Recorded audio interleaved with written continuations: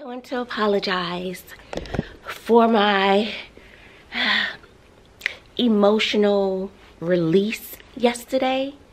I know I'm entitled, but it is kind of like a broken record.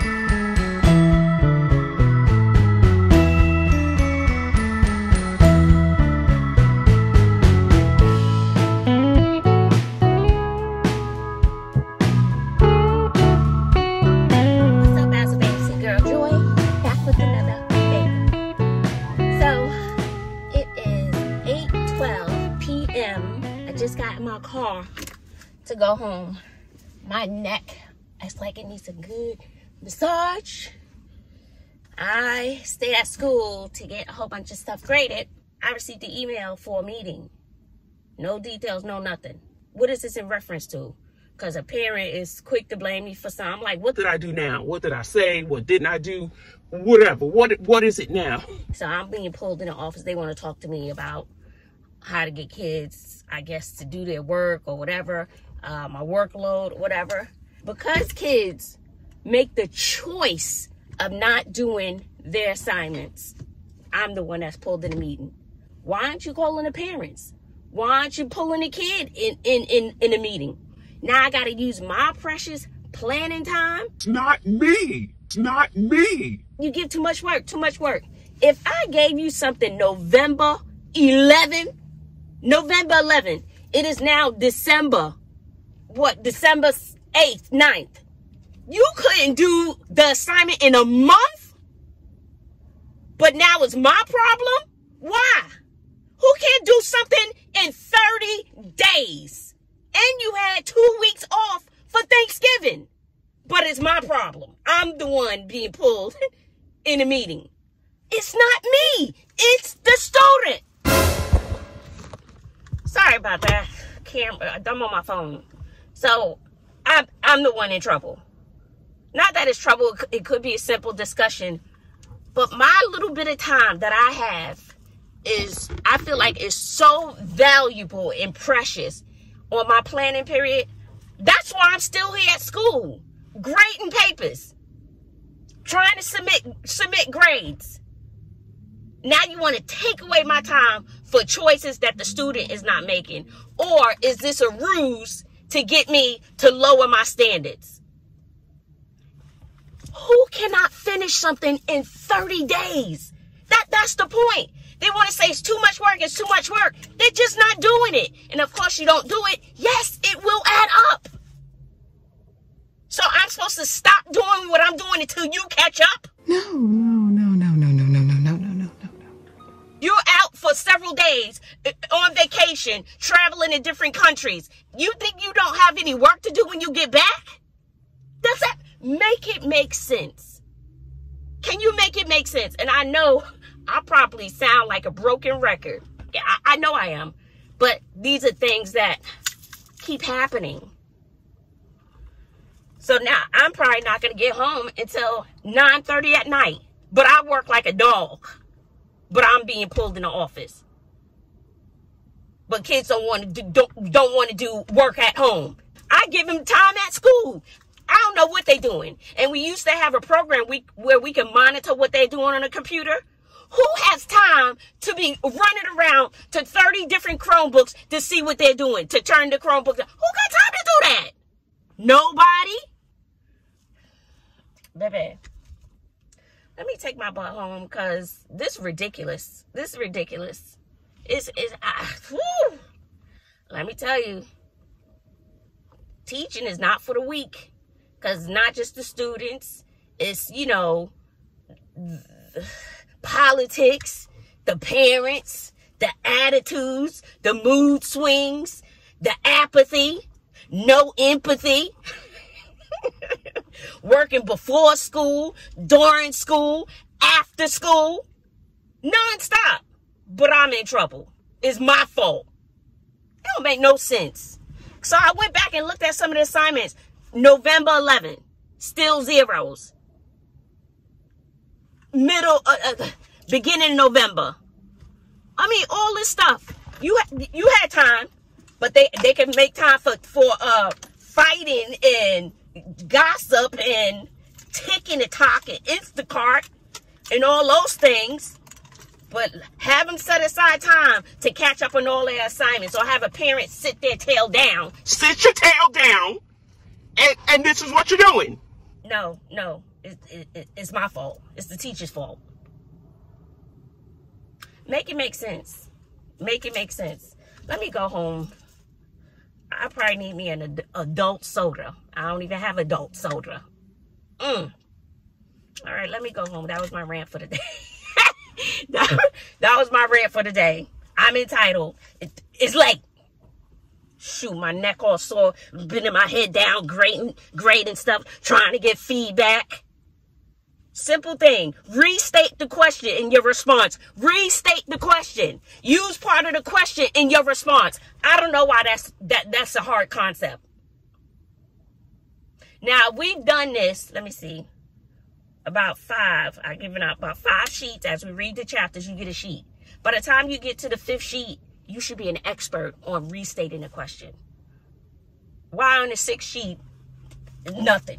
You're either rushing, somebody else doing it. I don't know. Okay. Tomorrow's a new day. Tomorrow's a new day. Bazzle Babes, it's your girl Joy, back with another banger. How you doing? Well, I think I want to apologize for my emotional release yesterday. I know I'm entitled, but it is kind of like a broken record. But when I get emotional, I have to learn not to pick up the camera. But I will tell you this, after I get it out, I feel better. It's like medicine, honey. You need to try it. So I came into the classroom this morning, and the cleaning lady, she must have got annoyed. I love her though. So one of my chairs were over here instead of over here. So knowing me, I was like, I'm gonna turn these lemons into lemonade. Now I'm about to rearrange furniture. Sometimes the group seating is nice, but it leads to a lot of talking. So I've noticed some teachers, they'll change their room into group, and then, you know, a couple of days or a couple of weeks later, then it's not in group. I mean, it's something that you really have to be, you have to have a strong management. I don't know. But if you're facing somebody, sitting next to somebody, I think it's inevitable. You're going to be chit-chatting. And honestly, I don't mind a little chit-chatting if you're doing your work. And you know, you're not, you know, yelling and stuff. I really don't mind. Because sometimes if it's quiet, child, it's making my nerves bad. Like if I don't have my background music playing, that's like, that quiet is crippling in a classroom. And then I have some classes that are just, whew, I need all my patience, all of it. So what I'm going to do, I'm still trying to sell my sofa. A lot of stuff I wouldn't mind saving for Bobby, but then that means I have to keep it for a couple of years. Who's doing that? Not me. And I'm taking these chairs home. I'm taking these back home because the kids really don't appreciate, you know, nice things. So those, I really love those chairs. So I'm going to take my cow chairs back home and I'm going to load them up in my car. And then I'm going to bring 2 of my bowls in that will go with this table that I moved over here. So I'm about to move some stuff around. About to move a bookcase, but the bookcase is heavy, so I have to unload the bookcase, move it around, and just try different seating. I know the kid's gonna come in. Miss Bazzle, you changed it again? Yes, I did. Keep you on your toes. Boop. Alright, so I hope you have a wonderful, wonderful day. To all my 4 worldwide subscribers who be watching my videos who haven't had enough of me yet, thank you. And Christmas is the most stressful time of the year. And I feel like I'm back to where I started, stressed the heck out. Trying to gifts and stuff. It makes my nerves bad. Ooh. So let me know, do you get stressed out around, you know, the holiday times? I don't buy more than I can afford, but it is a sacrifice, and this year I really do not have it. But you know, I still want to have something for the kids. Oh, whew, it'll work out. It always does. I always figure out how to pull a rabbit out of a hat amazingly. I really do. So with that said, let me get to this room. I wanted to have a little me time in here since I was here to almost 9 something. Right, because I sat in my car for a minute. Get my nerves right before I took that energy home. But I feel better. I do. Letting it out make me feel better. So sorry if I feel like a broken record. You don't gotta listen to it. But I do appreciate you listening and with your little feedback. I mean, at this point, this is my career. This is what I do right now. So it's not like I'm gonna pick up and go. No, what else am I gonna do? I don't want to go back to the office. I never want to say never, but I was miserable working in the office, and I felt like I wasn't making a difference. Sometimes I still feel like I'm not making a difference, but you know, that odd little hug, or the little girls who like to hug me and look at my little outfits. 6th grade, I teach 7th and 8th, so all little 6th graders, they're so cute. They are so cute. And so they're in a different hall, but if I'm on duty, they see me and they look, and I wave to all of them, and some give me a hug and stuff. They're so cute. You know, I like to play dress up and stuff for them. So I'm not fancy today, but let me see if I can show you this outfit. I have my Crocs on, but I have my Crocs on, but I do have my heels. Did I tell y'all about these glasses? I'm probably a little dark. Did I tell y'all about these glasses? I don't know if I did, y'all. Pretend like I did. But these are my new glasses. So when I went to get the glasses, I picked out shades because I wanted a thicker frame. So I do have 2 other pair, but baby, so I got distance on the top. It's 2 prescriptions. I got distance on the top and reading on the bottom. And sometimes I feel myself doing this. But I feel as I get older, it seems like recently, I'll be needing these glasses, child. Kids be trying to show me stuff. I be like, hold on, let me get my glass. I was like, oh, okay, now I see it.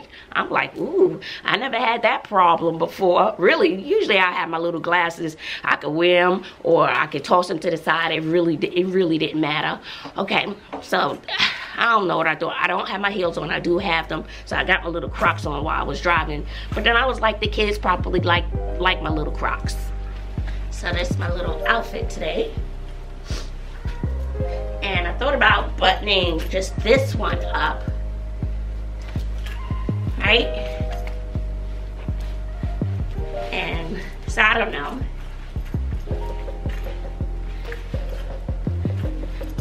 And I found this tie. It was, as I'm cleaning out my closets and trying to get rid of clothes and stuff, I did find this tie. I was like, oh, I forgot I had that tie. It was buried somewhere. And this is a little crooked. So I may even show the kids today how to tie a tie. Although this one is messed up. I did mess this one up, but I wasn't taking it off this morning. So if I have time, maybe I'll demonstrate how to tie a tie. Oh, have a question for you.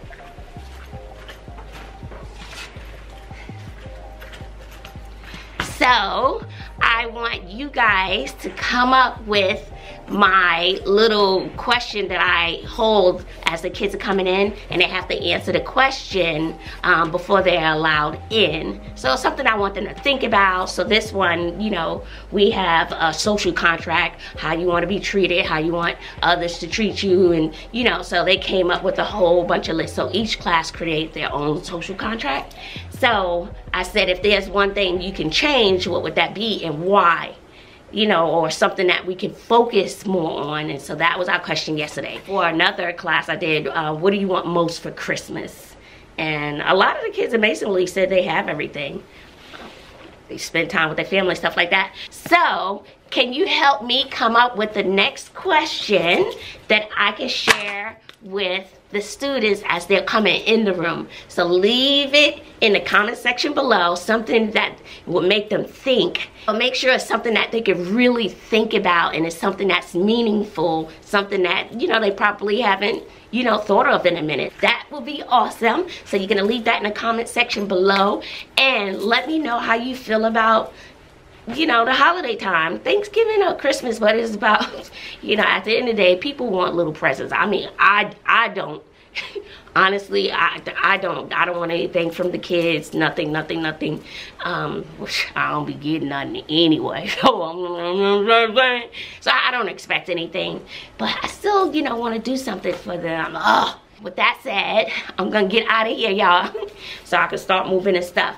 All right, so give this video a thumbs up or not. So just go back, go back, give the video a thumbs up, and make sure you share the video. That'll be greatly appreciated. And hit the post notification so you know next time I upload a video on it, because you know it can come and it may not come. All right, bye.